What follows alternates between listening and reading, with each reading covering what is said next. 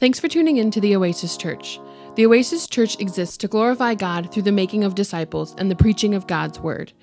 If you would like to learn more about the Oasis Church, visit us online at www.theoasischurch.net. Hi, Pastor Scott, pastor of the Oasis Church. Listen, we are so glad you've decided to join in and listen to what God has placed upon our hearts. We pray this will be a great resource for you, but it won't take the place of your local church. We encourage you that if you're not a part of a local body, that you get involved as quickly as possible. We pray that this will stir your affections towards Christ. Enjoy. The goose has been cooked. The goose has been cooked. Has anyone ever heard that expression before? Yeah. Does anyone know where it came from? In about 1370, we're not sure exactly the date, but somewhere around 1370 was born a man named John Huss. In 1415, John Huss was burned at the stake by the Roman Catholic Church. 102 years before Martin Luther would nail his theses to the door of the Wittenberg Church in Germany. How did John Huss get his name? You see, in those times, they were still using your last names depending on what town you were from. So he was from the town of Husinec, and Husinec, translated into English, is Goose Town. Born to poor farmer parents, Huss had a brilliant mind, and he knew that there's only one way to escape poverty in those times, and that was simple. Become a priest, get his bachelor's degree, his master's degree, and the church will take care of you for the rest of your life. So that's exactly what Huss did. He studied as hard as he could. He became a priest and was given in the Bohemian area, which is now the Czech Republic, Bethlehem Chapel, the largest chapel in the Czech Republic at the time, seating about 3,000 people. And Huss had one problem. He would read the Bible and he would listen to other pastors and he would say, these two are not matching. These two are not matching. And so Huss called the learned men foolish and kept asking, what does the Bible say? The Roman Catholic Church caught wind of it, and they expelled him from the Bethlehem Chapel, where he fled into the countryside and he continued to preach there. They then heard wind of it because people would take his preaching, they would go back into the city, and they would say, here's God's word. And the problem is, it did not line up with what the Roman Catholic Church was teaching. And so he was arrested and charged with 3 heresies. Do you know what those 3 heresies were? First, that the church was made up of all believers. That was his first heresy. That the church was made up of all believers. How terrible of a statement! Because the Roman Catholic Church believed that the church was made up of popes, cardinals, and bishops. But Huss says, not according to the Scripture. The second horrible heresy that Huss gave was he was charged that the authority of the Bible was higher than the Pope and even the church itself. Again, what a horrific heresy. That he said, thus says the Lord governs everything the church does, and everyone needs to come under what God's word says. Yet, that was not what actually got him burned. What got him cooked, what got the goose cooked, was his final horrific heresy. The Pope is not the head of the church. Jesus Christ and His Word are the head of the church. And for that, John Huss was burned. And as he sat there tied to that wooden stake, he said something so phenomenal. He said this, today you will bake a goose, but there will come a swan who you will not be able to cook. 102 years later, Martin Luther walks to the Wittenberg Church and nails his 95 Theses that ignites the Protestant Reformation. Church, we are in a protest. We have been in a protest since all the way back in Genesis chapter 3 because Satan has one question and one question only. Did God really say? Did God really say? That's the question you and I ask. Whenever something comes out, we always ask, did God really say? And for us to say God doesn't speak into that, I want to tell you, it means we might have to read a little bit more. Because we are in a fight for the supremacy and the inerrancy of the Bible itself. And so, Martin Luther recognized he was the swan who would not be cooked. Because we are still pleading with people, know God's word. We are pleading with people in our one-to-one discipleships, in our home groups. Do you know what God's word says? Are we willing to say our opinions are secondary compared to God's word? That's the question of God's true church.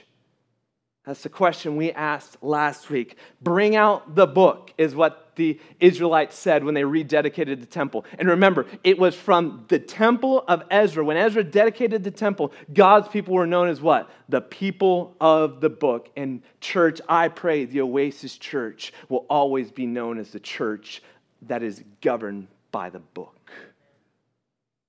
And may we never, ever lose sight of thus says the Lord.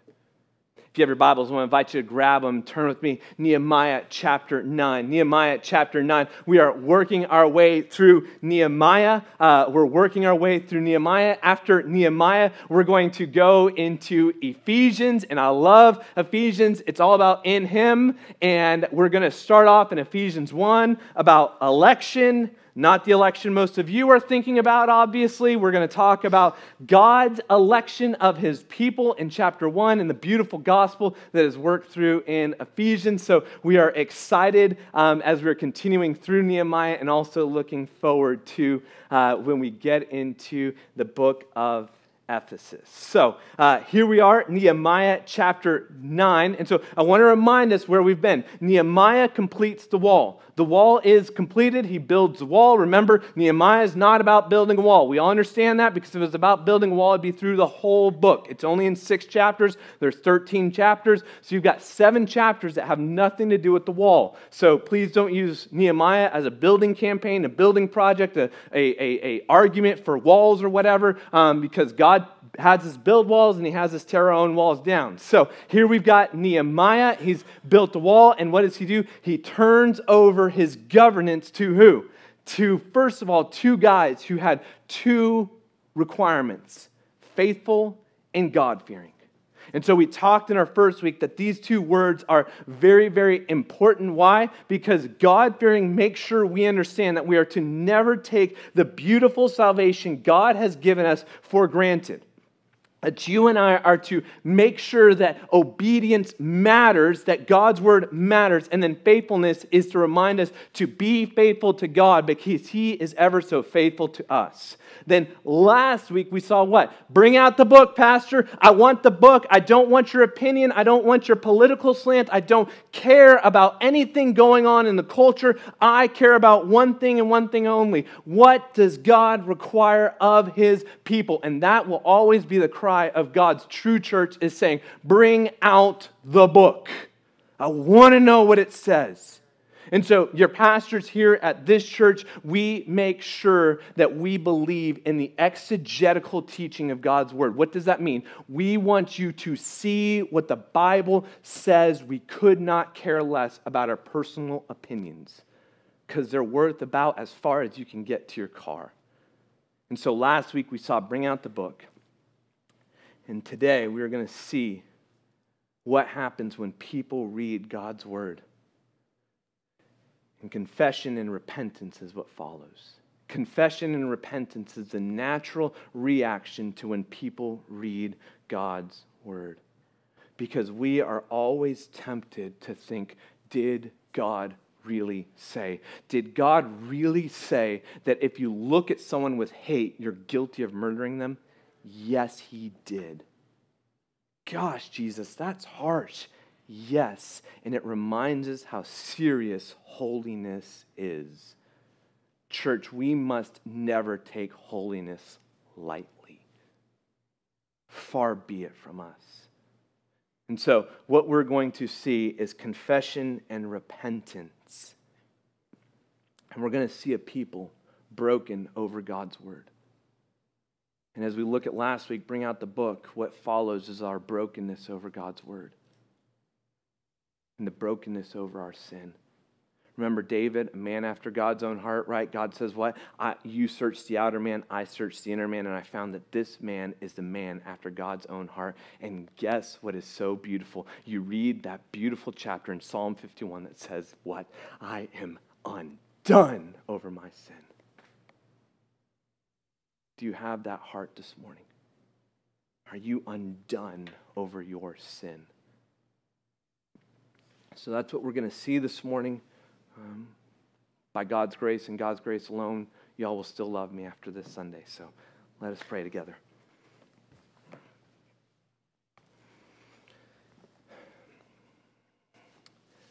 Father God,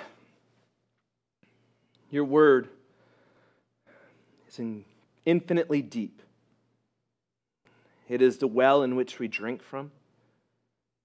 The promise is that if we drink from you, we will never, ever thirst again. God, we keep coming back to your well that never, ever runs out.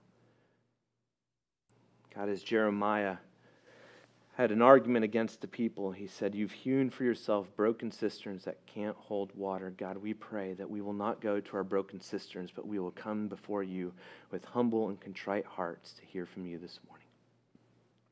Now, church, I ask that you pray for me. Pray that I'll be helpful to you.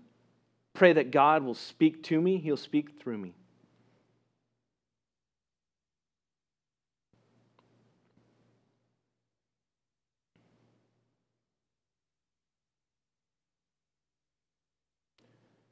Now, church, I ask that you pray for yourself. I ask that you pray that God will open your ears and open your mind and penetrate your heart with His word this morning.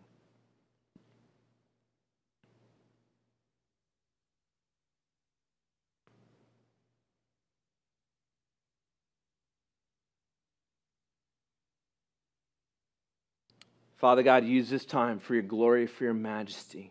We pray these things because of your Son's atoning work on the cross through the Spirit that's alive and active within us. Amen. It's interesting to me. I find it so fascinating that when things go bad in a culture, everyone seems to break out Revelation. And when they break out Revelation, the book that they've kind of neglected for a while, everyone suddenly becomes experts in Revelation, right? We saw this as early as when John was writing the book of Revelation. Domitian was in charge of the Roman Empire, and what he was doing is he was persecuting the Christians. He was persecuting the Christians, so this end seemed imminent for John himself. And then what do we see next? And we get to the Crusades, and people are taking over these cities, and everyone thought, here is the end. The great beast has arrived, and God will set up his throne. We get to the Reformation, and what has happened, that the Reformers were pretty sure that the Antichrist and the false prophet was the Pope and the Catholic Church. And then we get to World War II. Suddenly Hitler is now the Antichrist and the false prophet. And then we get to today, and we still see people making stuff up like Bill Gates is going to give us the mark of the beast or whatever nonsense people are saying. Forget the fact that they've actually done their good biblical exegesis. They've listened to some crazy person. Sorry, that was my soapbox. Just please don't listen to stupid people. I'm begging you, don't listen to stupid people. And so what we then see, though, is people, when they think of Revelation, has suddenly forgotten the first 3 chapters of Revelation, the most easy to interpret. You have John, he's on the island of Patmos, back-breaking work. They're going to work him to the day he dies. He's an old man, and they're whipping him, they're beating him with back-breaking labor. Christ comes, and he says, write this down, John. And it says that he saw Christ, and Christ was flaming sword coming out of his tongue, ready to do war. And in chapters 2 and 3, he's writing to 7 churches. And it says, all of you churches need to listen to my letters to these 7 churches. And what these 7 churches then are a type of church that we will see. And what we are supposed to do as a church, we're supposed to look at those 7 churches, and we're supposed to honestly look at ourselves and say, which one are we? Of the 7 churches, 5 of the 7 have a grievance that Jesus gives against those churches. 5 of the 7. 2 are doing really well. 5 are not. And all 5 have one common theme through all 5, and that is the call to repentance. Think about it. The world has gone awry, Domitian killing Christians, and Christ is concerned with the holiness of his church. Can't say amen, you've got to say ouch. So, to the church of Ephesus, he says, repent. Repent, or I'll remove the lampstand out of its place if you don't repent. To the church of Pergamos, he says, repent, or else I'm coming to you quickly, and I'll make war against them with my mouth. To the church of Thyatira, he says, I gave her time to repent. She doesn't want to repent of her immorality. I'll throw her on a bed of sickness. Those who commit adultery with her into great tribulation, unless they repent of their deeds. And I'll kill her children with pestilence, and all the churches will know that I am he who searches the minds and hearts, and I'll give to each one according to your deeds. To Sardis, he says, repent. If you do not wake up, I'll come like a thief, and you will not know what hour I will come. And to the completely dead church of Laodicea, he says what? Be zealous and repent. Why do I bring up these 7 churches? Why do I bring up these 7 churches? We need to realize one thing about these 7 churches before we can get into Nehemiah, simply this, that it starts with Ephesus, a church full of believers, and it ends with the church of Laodicea. And where's Jesus? He's on the outside of his church. Remember, that is not about Jesus knocking at your heart. It's reminding us he's on the outside of his own church. And so you have a church with no believers in Laodicea and a church full of believers in Ephesus. And so what we see as the common thread is simply this, the call to repent. And we see in Nehemiah chapter 9, the people have come together for one purpose, to repent. They have come together to repent.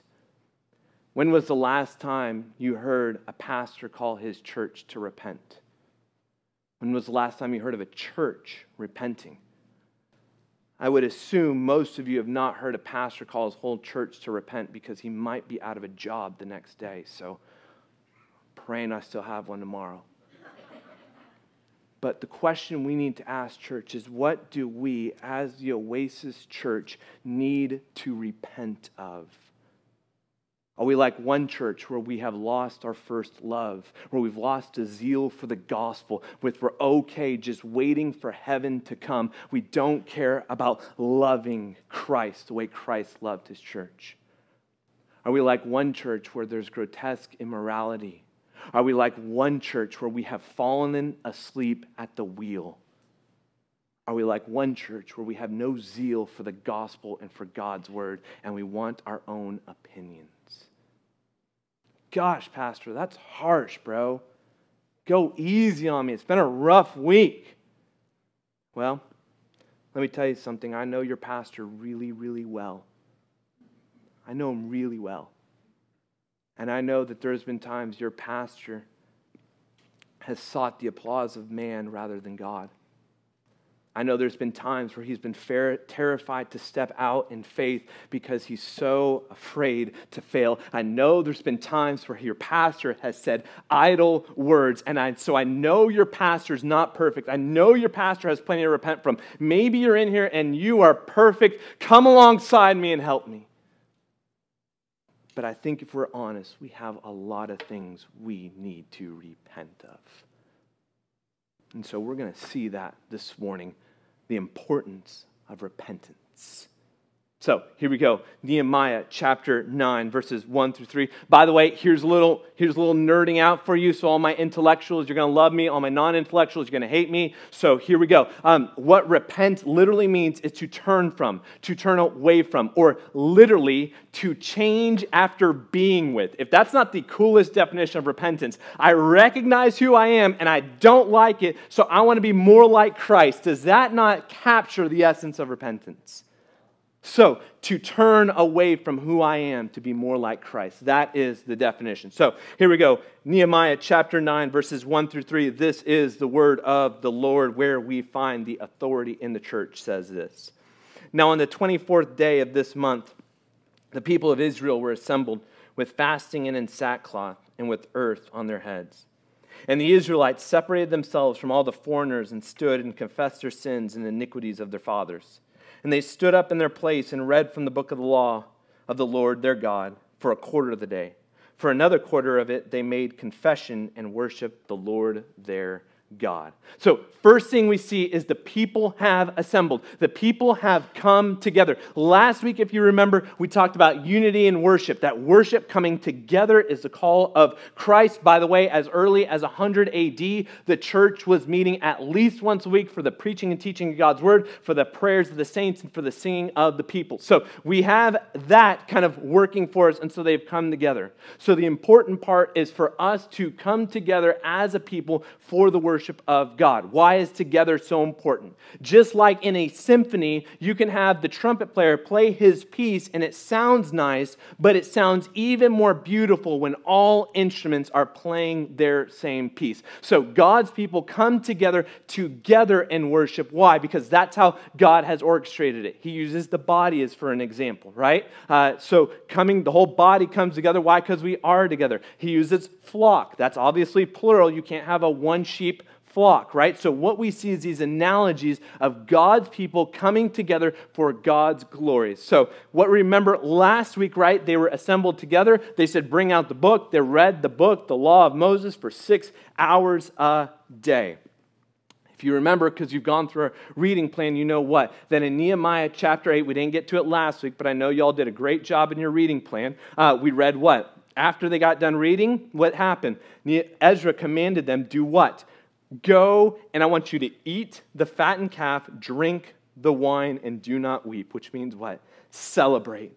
Why? Because 70 plus years of no worship, and now the temple's being rededicated, and we have worship again. So celebrate. Now we get to chapter 9, and it is a very bleak change, right? So you got people mourning, weeping. They've put dust on their head, and they've put themselves in sackcloth. What is sackcloth? It is a very, very itchy, scratchy, uncomfortable type of clothing to make you feel miserable. That is its purpose, so that you would be miserable. And then what? Fasting. We don't talk a lot about fasting. I don't know why we don't, but we don't. It is a command of Scripture that God's people are to fast in the Old Testament and the New Testament. Pardon the pun, I'm going to say it again. Fasting should be a regular diet of the Christian. Fasting should be a regular diet of the Christian. So why do we fast? And the answer is first, because the Bible commands it. There you go. But why does the Bible command it? Why is this an important part? Because in essence, it is a physical manifestation of what the gospel is. Remember Christ, what did he say? If you want to be one of my disciples, you must do what? You must deny yourself, pick up your cross, follow me. We like if you want to be one of my disciples, and we really like follow me, because those are easy. But man, when we talk about denying ourselves, I only want to deny myself if I like it, Lord, right? That sounds like me. Okay, I'm not sure if it sounds like you. That sounds like me. And in case that wasn't clear, what did he say? Pick up your cross, die to self, and follow me. John 3:30, I must decrease, he must increase. So what fasting does, it's the denying of food to self so that Christ may increase ever more. Fasting is a reminder that Christ has called you to give up your life, to give up the things you love, the things you enjoy, so that you can find the joy of Christ. Next, what fasting does is it always refocuses you. Why? Because here's a shocker. This is a big secret. When you fast, you become hungry. When you become hungry, your stomach growls and it hurts and it's uncomfortable. And when you feel that, you go before the Lord in prayer and you say, God, I am giving up things because I want to be more like you. Shape me to be more like you and less like me. It refocuses us in prayer. So the question you need to ask is, when was the last time you truly fasted? And by the way, I know there's a medical reason some of you cannot physically fast, so please know that. I understand that, but the majority of us can, and it's hard. It's just hard because we're giving up something that has been a routine for us our whole lives. Which brings us to the next part. Life is full of routines. What does the world describe as life but a big rat race, right? I go in, I punch the clock, I count the minutes so I can go home, sit in front of my TV, let that wash away so I can go to bed, and we find ourselves bored in life, going, if I could just get to the weekend. That's how the world kind of describes, right, life. What does fasting do? It breaks up the monotony of life and causes us to thank God for the blessings of things like food, shelter, comfort, loved ones. It causes us to go before the Lord and say, am I being transformed by you, oh God? Which brings us to that next part about denying ourselves and refocusing. Church, I want you to hear me. If you are in here and life is just mundane, it's probably because you're looking to get to the weekend. But if you're fasting, what are you thinking about? I just want food. And so it forces you to live in the moment. I'm not saying don't plan, by the way. Please have your 1, 3, 5, 10-year plan or whatever the experts say. Please plan well. But what it's caused you to do, am I glorifying God today? Am I using every minute God has given me for the glory of God? And that's what fasting refocuses us to. And finally, for those of you that can't find time, for those of us that can't find time to read God's Word, how great would it be if you gave up food to read God's Word? Because if you've made time to eat, you clearly have time to read. So if you don't have time, what a great reminder of how important it is to make time. Because what fasting does is it brings us to the table of God and carries us away from the table of man. And so this is what fasting is doing. It's the denying of self. Pastor, that sounds weak, bro. You're calling me to be weak and meek. Yeah, Jesus Christ did exactly that. He became the slave, treated like a slave, treated like an animal on the cross for the glory of God. Do you trust in God's Word? So this is what fasting does. And next, what did they do? They stood up. They stood up and it says that for a quarter of the day, they read the law, and for a quarter of a day, they confessed their sins. So real quick, this is for free. Here's a little party trivia for you. A quarter of a day to a Jew was 3 hours. Why? They considered daylight. Daylight was about 12 hours, so that's what it was. They don't work on a full 24-hour calendar. So they just consider day about 12 hours. Just FYI, it's a little party favor. So 3 hours they read the law, and 3 hours they confessed their sin. Think about that for a moment, church. 3 hours they confessed. Think of how much time they spent in prayer. Think of how much time they spent in the Scriptures. So remember, what we saw last week is they said, what? Bring out the book. And so what we see is what has happened. They brought out the book, they've read the law, and what has followed was confession. Why? Because when you read the Bible right, you don't read the Bible to be correct. You read the Bible to be corrected. You go to the Scriptures so that the Scriptures can correct you, not to validate your opinion. So this is why Nehemiah chapter 8 bring out the book. Nehemiah chapters 9, they're still reading the book. And then they confess. So I want to mention confession real quickly. Again, confession needs to be a regular, steady discipline of the Christian. If your default position is to be more outraged by the sin of others than your personal sin, that is your first sign that you lack confession in your prayer life. If your blood boils more by other people's stupidity, if your blood boils more by the culture's acts, if your heart rate increases at the lawlessness of others more than the lawlessness of your own heart, that is a very good sign you lack confession in your prayer life. Because just like Revelation, remember, Jesus goes to the church first and says you need to repent. Why? Because repentance is an apologetic to the world. Repentance is part of your ministering of the word to the world.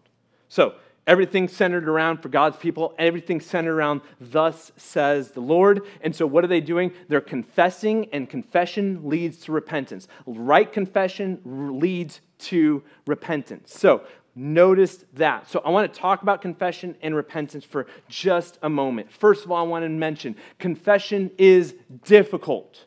It's incredibly hard. Why? Because it is the breaking down of yourself in order to get rid of the numbness that the world washes over us. Because what we end up doing is we become sideline coaches and we say, they are so terrible, without saying, and I am so terrible because I struggle and battle in sin. And so what confession does ultimately is it breaks your own self. Why?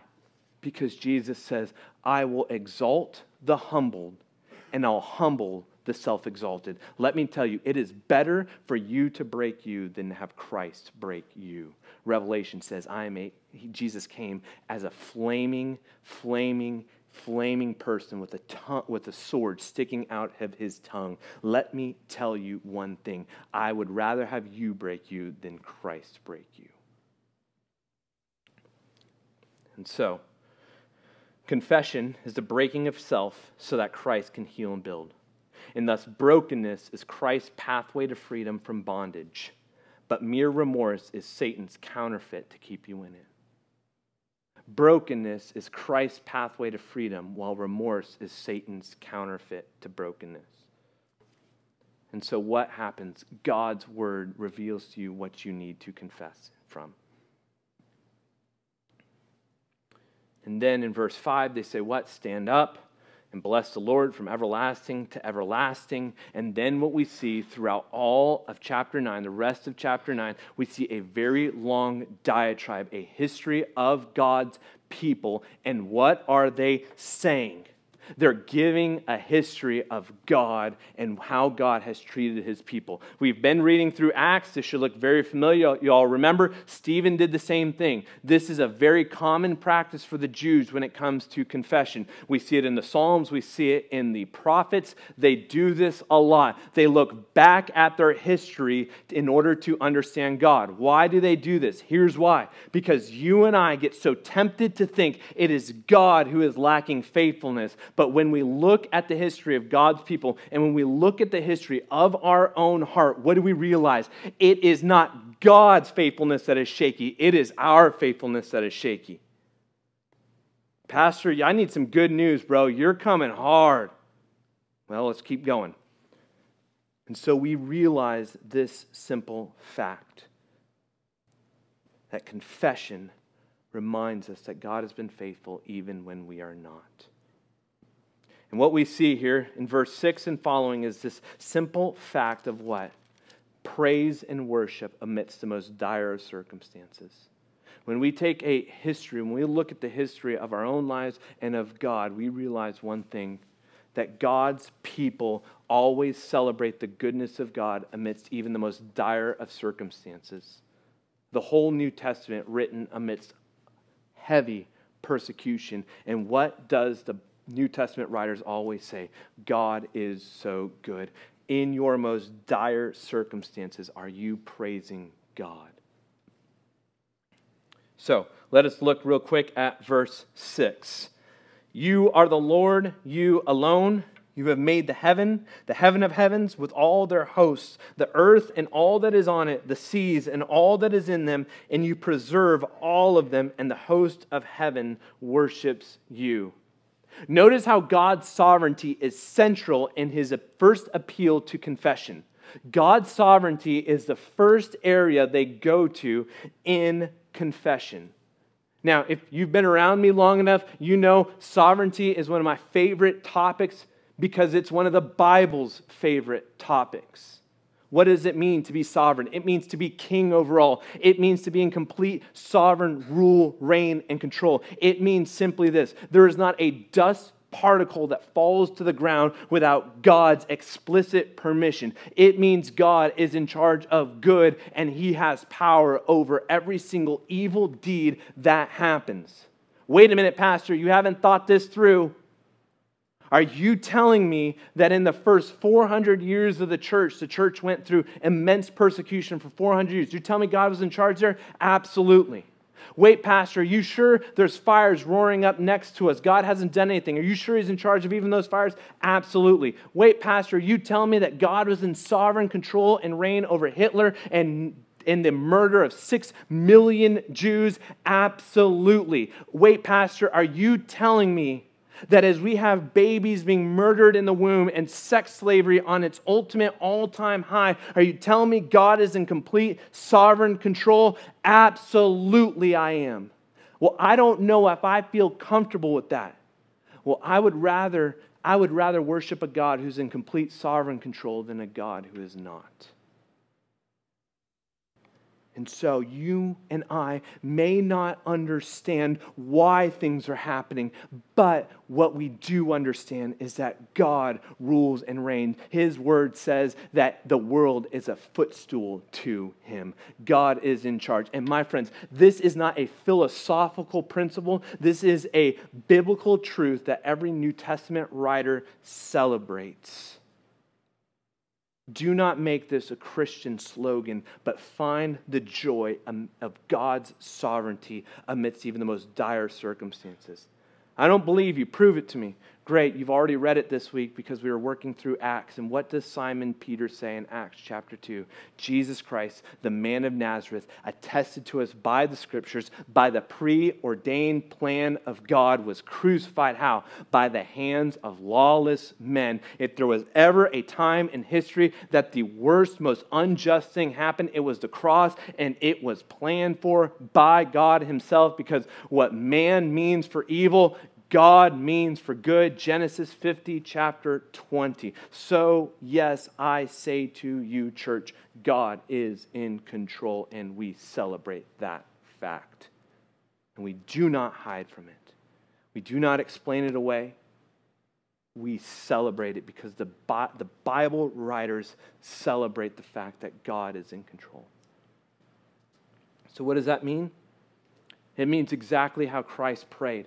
Remember the Garden of Gethsemane? What does he say? If there is any way for this to be done besides the cross, let's do that, O Lord. Yet not my will, but your will be done. What does that mean? God, I want you to undo my will if that means your will to be done. So what is yours prayer and my prayer, church? It's simply this. God, use me however you need to.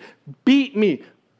Kill me. Do whatever you have to do if it means your glory being shown for us, because I trust your plan and not my plan. I trust your word and not my word. I trust your sovereignty because I bow to the King of Kings and the Lord of Lords, and I have no other master.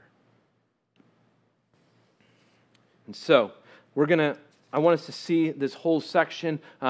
I know you're like, hey, we don't have 6 hours like they did, so that's okay. I'm going to summarize it for you in 2 verses. We're going to look at verses 13 and 16, and we're going to compare and contrast these two things, and then we'll see how confession really plays out. 13 says this, "You came down on Mount Sinai and spoke with them from heaven and gave them right rules and true laws and good statutes and commandments." Verse 16, "But they and our fathers acted presumptuously and stiffened their necks and did not obey your commandments." It's easy to follow the Bible when it comes to things we already agree with. It's easy to follow God's commandments when it's things we're already doing. Where we run into issues, where we become the Pharisee of Pharisees, is simply when the Bible commands us to do something that we don't agree with. That's where we run into issues. And what we see here is we see a confession of sin. God, I have sinned. We have sinned. There has been sin. I know you gave me the law. I know you gave me your word. I know what the word says. And I know I have gone the other way. So what do you and I do when we go into prayer and we go into confession and we're like, I don't have anything to confess? Let me share with you, Charles Spurgeon, the Prince of Preaching, said this: "Christ will never be sweet unless our sin is ever so bitter." Christ will never be sweet unless our sin is ever so bitter. So I just took 30 minutes, y'all. I did 30 minutes of Bible reading, and these are the things I found. Also, thanks to John Piper, really helped me with this. Here's a few questions that just convicted me, and these are only a few. So again, 30 minutes. Imagine if I had an hour. Matthew 22:39. "Love your neighbor as you love yourself." The Bible defines love as what? Sacrificing, serving one another. Am I serving others as much as I am serving myself? John chapter 15. "You are mine if you do what I say." Have I served those I have come into contact with and loved them as much as I love myself? I love the book of Philippians, so here we go. Philippians chapter 2. "Do not look to your own interests, but rather look to the interests of others." Do I decrease so that Christ may increase? Do I humble myself so Christ can be exalted? Have there been times where I found myself prideful in my own self rather than giving praise to Christ? Philippians chapter 2 again, "Do not grumble." Have I complained? Have I thrown a pity party? Have I whined? Philippians chapter 4, "Rejoice in the Lord always. Do not be anxious. With prayer, make thanksgiving." Have I been paralyzed in fear? Have I been anxious? Have I actually thanked God for everything He has given me? Ephesians chapter 4, "Has any bitterness come from my mouth? Have I said something that has torn others down?" Ephesians 5:16, "Make the best use of time." Here's your convicting one. Have I wasted any time this week building my own kingdom rather than God's? So much for me being perfect. Is our pastor even a Christian? I don't know.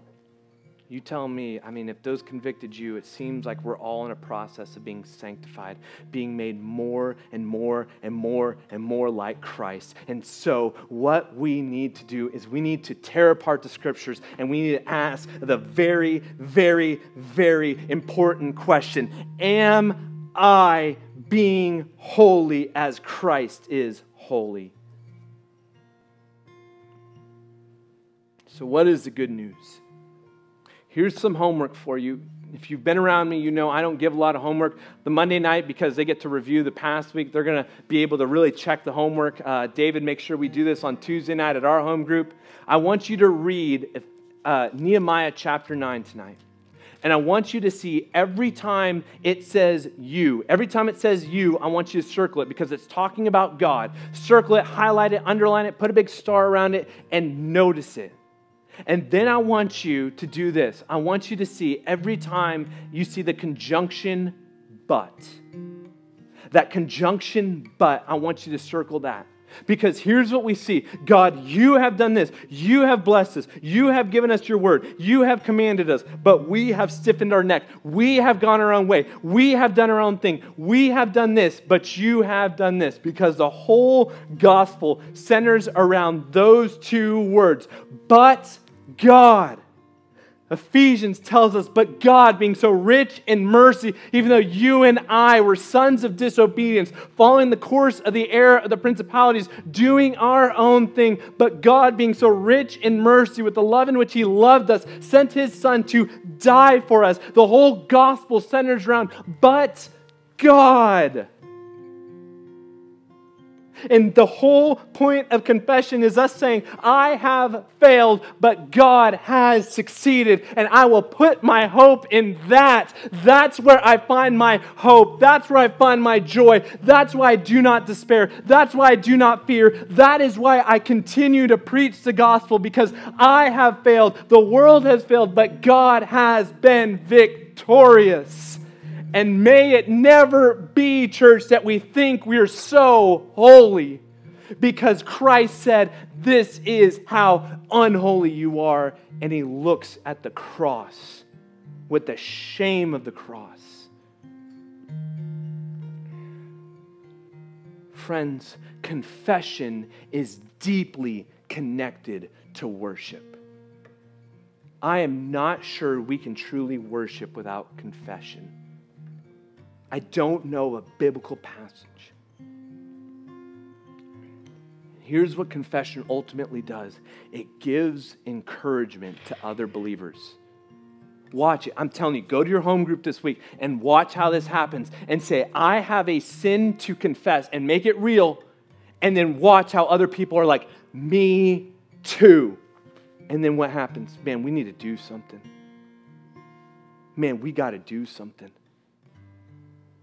We have got to do something.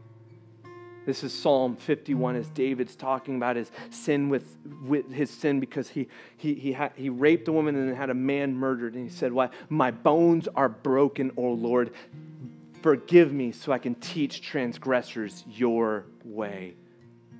If confession is not a regular diet, you will have no hope of reaching a lost world. So a few practical ideas. First of all, bring out the book. Again, what I gave y'all took me 30 minutes, and I just read basically Ephesians and Philippians. Read Matthew chapter 5. I guarantee you'll have a lot to confess after you read Matthew chapter 5. So the first part of confession is bring out the book, search the scriptures, find what God has commanded you, and ask yourself one question. Am I doing this? Can I be doing it better? Where have I fallen short in this? Finally, ask yourself, has sin become callous in my own heart? Has sin become callous in my own heart? Have I sinned and said, oh well? And finally, recognize what the gospel says. 1 John tells us if we confess our sins, He is faithful, He is righteous to forgive us and to cleanse us from all unrighteousness. Confession is important to our Lord and Savior because He says, I know, and I want to remind you, I paid for that. You keep coming to me. Don't go to the world. They're not going to help you. Don't go to Satan. He's going to counterfeit you. You come to me, the judge and the Savior, and I'll make you clean because I already have. In church, I pray. If you're mad at me because I just went so hard today, love me well. Pray for me. But I believe that this is what is happening when they put earth on their head, sackcloth, and fasted. They were saying, we need to be serious about confession. Church, I pray that of those 7 churches, we're of the 2 where God says, keep going in endurance. Let's pray.